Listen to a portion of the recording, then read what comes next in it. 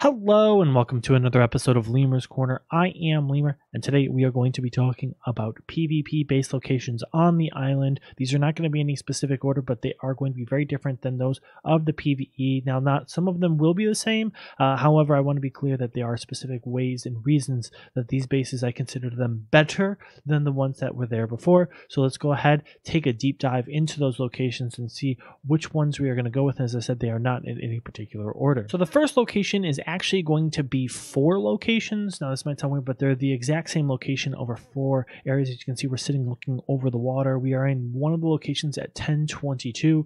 This is actually the underwater large caves. So what we're going to do is we're going to quickly jump down here into the water. I just wanted to show you where it was above land. You're looking for this type of formation. You can see the bubbles in it to enter it. Once you're into it, basically this location is a fantastic location to build a base, especially now that we have cryopods.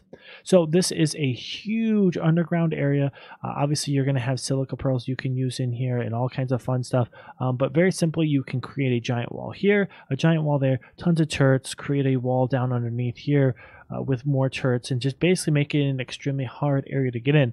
Now there are water animals that can make this a lot easier, but again you can kind of create a very difficult terrain to get through because you're underneath.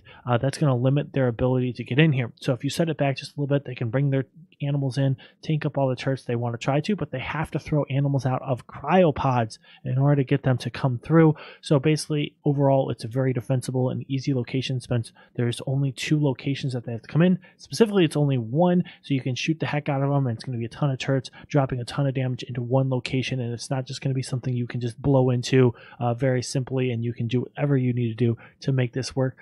All 4 locations are going to be running across the screen. Those are all 4 locations of all 4 of these caves. All of them are the exact same cave, just in different locations. The next location is actually going to be Blue Ob. This is going to be at 25.5, 25.6. This is a fantastic location if you're looking for something that's easily defensible, having lots of resources nearby, and on top of it you have the bonus of being an obelisk where you can summon bosses, and not summon, go to the boss arenas and fight them. This location you can build giant walls around it. You have peaks to stick turret towers on top of. You can spread out that turret limit to where you have multiple towers all over it. There are limited ways up on top of it. It is in the cold. Because it's in the cold, this will allow you to go ahead and reduce the amount of armor or specific armor that many people have, because not everyone's going to be just stacking up for armor unless they already build in the cold. So you should have an advantage when it comes to that on top of it. So let's go ahead and jump to the next location. This next location is actually going to be the Snow Cliff. This location is at 32.6, 14.2. This is a really good location for PvP because it's easily defendable. There's only really 2 ways in, either through air or through land, but it's one linear spot coming in. You build your base on one side, build all the defenses and everything running out this way, and they have to come through all of that in order to get there. Obviously, you're going to have to defend your base, but the gap between there and there will allow you to spread out your turrets to where you don't max out your turret limit in one location, and you can spread it out to continue building that. This will allow you to defend it and survive longer, but I want to note that it is very exposed, so you're going to see someone here, just like in Blue Ob. You're going to know that they're here. You're going to know where to fight them, how to fight them, and it's going to be easily to scout from the water or things of that nature. The next one again is going to be 3 locations. This is the 3 icebergs. I love these because simply the fact that they are isolated and alone, so you cannot just build other bases next to it. You can't just bring land stuff across. You're literally going to have to drop stuff in from either water, or you're going to have to drop it in through crypods or birds or something, and it's just very easily defensible. This will allow you to go ahead and defend it and survive the battles that are happening. There are going to be 3 icebergs that I suggest if you're going to build on them to build on. This is going to be the first one at 30.7, 10.3. Next one's going to be at 17.1 and 10. That's this location right here with all the penguins on it. And the next one's going to be at 10.7 and 10.2. And that's this location right here where you have a lot of natural bridges and buildings to build on top of tons of penguins again, but it allows you to build on a iceberg if you have a larger tribe. I would suggest this iceberg or the first one. If you have a smaller tribe, that third iceberg is one of the really good ones. This next location is going to be the Lone Tree Cliff, or the western side cliff. It's specifically this cliff we're zooming in on right now. This is an amazing cliff because simply it's a cliff. You can't just climb up the sides. Now we have picks and everything. Obviously, you can climb up the sides, but it's elevated to where you can defend your base. You can have turrets on it. You have small access to the water, but all land stuff is going to have to come around the side. It's only going to be individuals, people and things like that, mostly coming up these sides to try to do something to your base. But as again, you're so high up that you can defend it, where you're shooting turrets way down and way out from your base. So it's not like they're just going to be able to walk into your base, and it limits the land location coming in and allowing you to defend the base in a proper manner and through there. And really, honestly, it's only through this section right here or through that giant section there, but you do have a large section over here that you can go ahead and check out to defend. This next location is going to be the Cragg Island, specifically the stone structure you see in front of you. This is going to be at 87.8 and 24.6. This is going to be one of those bases where you build over, you take it over, you've got this huge base, and there's no really easy way to do it because of the fact that there is no direct land access to most of the place.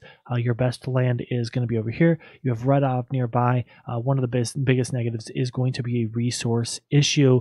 This is going to cause you to have resources that are limited because you're going to have to fly and go get them from other parts of the base. But it is a fantastic base location. On top of it, when you're starting off, it's very, very rarely that people are actually going to be here. So you can kind of bury a base in here. People don't come over this way, so you might have the opportunity to kind of hide your base in here and just kind of try to hide out and not get caught up in the mix of the server. This next base is going to be Stonehedge, or some people do call it Tabletop, but basically it's going to be this cluster of rocks with the flat tops on top of it. This will allow you to build a base on here. Now, let's be clear that it is only going to be air really coming up here unless you build a ramp up to it. Then obviously they can use your ramp to do it, but because of cryopods and all that stuff now, you should be able to build a massive base up here. Some of the downfalls are going to be the issues of you're going to have to use pillars. Pillars are normally weak when it comes to PvP unless you work on stacking foundations, which is an option too. But you're going to have to think smart and think how you build this base. But once you've built it, it should be pretty defendable because you can't bring land dinos in here to attack it directly. Therefore, you are going to have to bring in air dinos and things of that nature to try to combat this structure however you build it or whatever way you end up building your structure that you want to have. And this is going to be at 88.55. Next is one of those common locations, and that is Herbivore Island. This is great for PvE and PvP, just to be clear, but for PvP, you're literally by yourself. There's nothing on here. You've got a little bit of metal. Metal is not that far away. You can head up that way or head over to that little cliff right there. You have access to water taming area, and it's basically just one giant island. You have to hold it, towers all over it. You can defend this base pretty easily because you only can bring in air or water dinos to attempt to attack this unless someone tries to build a giant bridge coming across here. But even then, you've built up to the point where they can't build a direct bridge, so it should be harder for them to bring all those land dinos across without having to swim in the water, and then it's going to be super delayed because they have to swim in the water. They're going to have dinos attacking them from underneath. So Herbie Island is one of those islands that's going to be fantastic, and that's going to bring us to...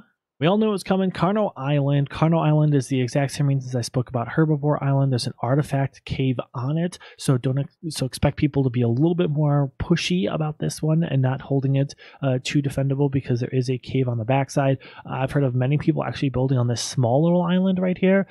This is kind of isolated and by itself. You have access to all these carnos that come over on this base, but you can defend that one over there.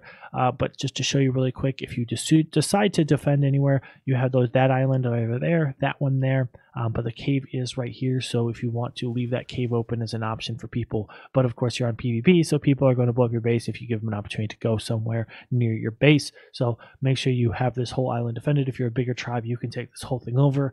Same thing as Irby, same situations as Herbivore Island. And literally right across the bay at 14.4 and 69.2 is going to be our next location. And this is the Northeast Cliff by Oasis. This is one of the better cliffs on the island.